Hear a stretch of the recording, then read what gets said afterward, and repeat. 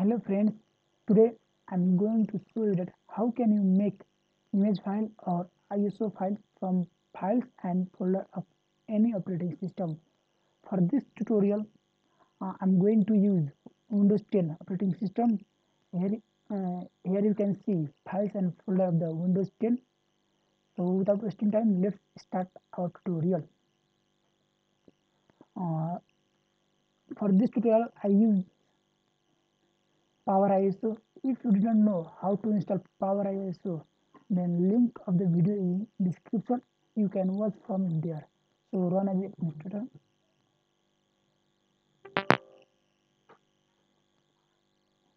Friends, I forgot to mention one thing that I have also made video on how to register Power ISO with product key with totally free. Link of the video is in the description. You can also watch it. So let's start our tutorial. So click on File tab, New. Simply click on Add tab and select the files and folder of operating system. So back, it is on desktop. So desktop, as you can understand, select it all and add. Now after this, click on File and save.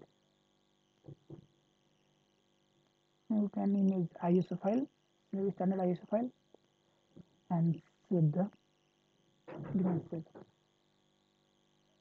Friends, it takes some time. So welcome back friends. Process is almost finished.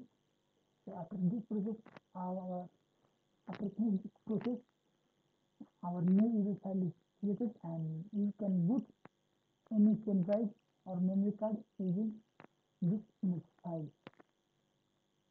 So wait, I think it takes. So our process is almost finished. So after this process, our new image file is created, which is here, and you can boot any pen drive using this image file. Here is our image file, and you can boot any image, any pen drive using this image file. Let's open and here. So in this only for this much, and thanks for watching. My friends, don't forget to subscribe our channel for more videos.